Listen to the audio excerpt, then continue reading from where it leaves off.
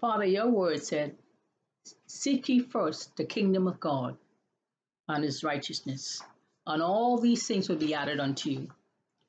Father, I thank you for your faithfulness, and your word is true. I thank you for the privilege right now and opportunity to bring forth what you are saying in these pandemic days. A few days ago, Father, you've given me a vision concerning our leaders. In this vision, I saw 4 riders on large horses come out of the sea, and they rode on top of the waves onto the shore and up onto a hilltop in the Western District of New Providence.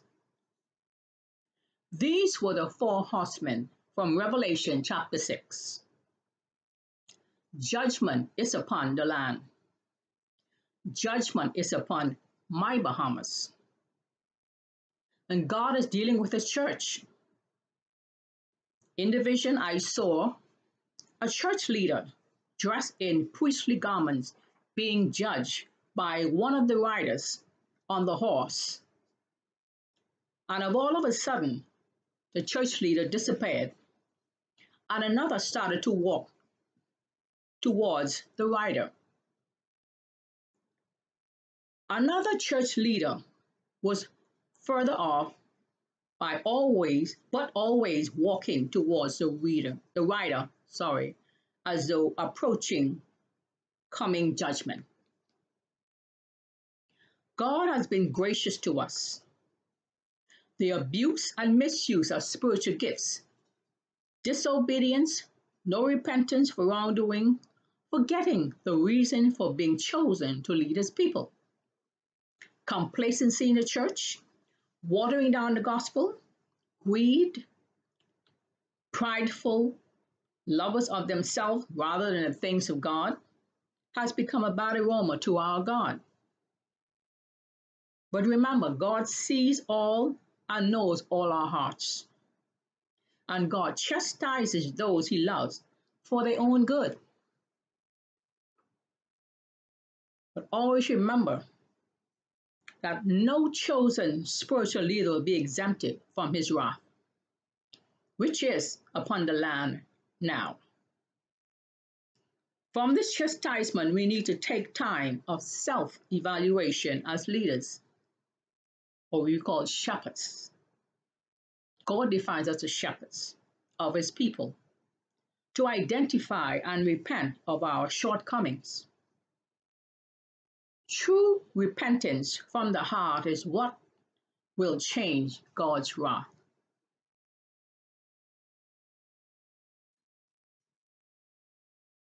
But knowing our God, he always makes a way.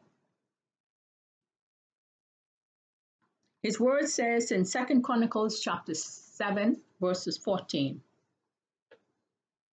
if my people who are called by my name will humble themselves and pray and seek my face and turn from their wicked ways, then I will hear from heaven, and I will forgive their sin and will heal their land.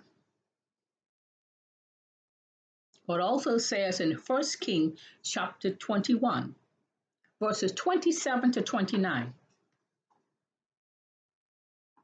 the wicked King Ahab heard Elijah prophesying judgment against him, and in verse 27 goes on to say, when Ahab heard these words, he tore his clothes and put on sackcloth and fasted. He lay in sackcloth and went around meekly. Then the word of the Lord came to Elijah, the Tishbite, in verse 29. Have you noticed how Ahab had humbled himself before him? Because he has humbled himself, I will not bring this disaster in this day. So, church, if we humble ourselves and confess our sin It's in 1 John chapter 1, verses 9. It tells us, if we confess our sins, he is faithful and just and will forgive us our sins and purify us from all unrighteousness. What is God saying to you? God has been a faithful God to Abraham. He has proven himself to the prophet Daniel. He has also proven himself to the prophet Joshua. What is he saying about you? Is it a relationship with God where it should be?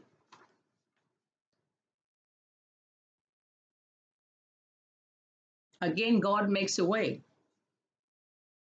And let's take the words of Psalms 51 to heart. For I know my transgressions, and my sin is always before me.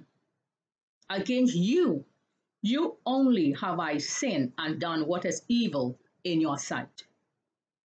So you are right in your verdict and justified when you judge. Hide your face from my sins and blot out all my iniquity. Create in me a pure heart, O God, and renew a steadfast spirit within me. Do not cast me from your presence or take your Holy Spirit from me. Restore to me the joy of your salvation and grant me a willing spirit to sustain me. The word of the Lord is already blessed. And I pray that it ministers to you as you rededicate yourself and your commitment to our Father in heaven. Amen. I will now pray for leaders around the world. Shall we pray? Dear Heavenly Father, we praise you today. We thank you that you are a God who hears and answers prayer. We thank you that you're a faithful God, a true God, whose yes is yes and no is no. That every man should be a liar rather than you not being true, Father, for your word is true and correct. Your word is sharper than any two-edged sword that cuts to the marrow, discerning the intentions of the heart. Your word tells us in 1 Timothy 2 to pray for our leaders. So now we bring before you tonight all the leaders of the world, Father. In this time when the world needs leadership, Father, we pray for divine, godly leadership. Father, we pray that all these leaders will seek first the kingdom of God and your righteousness, and everything else will come afterwards. Father, we pray that they will seek that which is in your word about the situations they face, rather than refer to secular knowledge or opinion poll or whatever. That they would seek that which is right according to your word. We pray that the leaders of the nations will come together as one and pool their resources and their knowledge to come up with a cure for the virus and the means how to be able to provide on a global basis for all those millions of people who are suffering and will continue to suffer with the unintended consequences of the lockdown as food becomes short and people hunger and starve. Father, we pray for the wisdom of our leaders. We pray for the wisdom of our scientific leaders to continue to research for a vaccine. Father, may the Holy Spirit continue to inspire and illuminate them as they continue this work. May the Holy Spirit give them insight into what should be done to prevent this virus continuing to decimate the populations. Father, we pray for the church leaders as well. This is no longer a time for playing games, but this is a time for the church to get back to the wheel, to have a hunger for the souls of people, to realize that once again we are watchmen on the wall and that you require a watchman's duty from us, to warn those who are about to perish. Otherwise, if we don't, then the guilt of the perishing will be on our hands instead of on their own.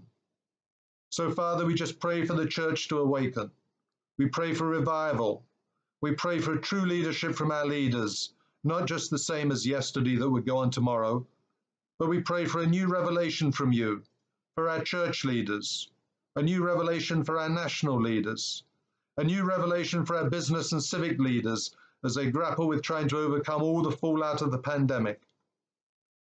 We hear of so many people losing their jobs and so many businesses closed, and we pray for the Holy Spirit to bring fresh ideas for new industries that have not even been considered before, that will come to life and employ those people who have lost their jobs and recreate wealth that has been lost. Father, we just pray for these things in the name of Jesus, for nothing is impossible with you, Father God. And we just praise you and give you all the glory and the honor. We also pray that these leaders will have an open, teachable spirit to learn and go forward.